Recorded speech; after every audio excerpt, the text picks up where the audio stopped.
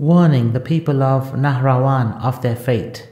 I am warning you that you will be killed on the bend of this canal and on the levee of this low area, while you will have no clear excuse before Allah, nor any open authority with you.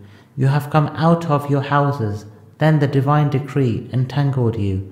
I had advised you against this arbitration, but you rejected my advice like adversaries and opponents, till I turned my ideas in the direction of your wishes. You are a group whose heads are devoid of wit and intelligence. May you have no father. Allah's woe be to you. I have not put you in any calamity nor wished you harm.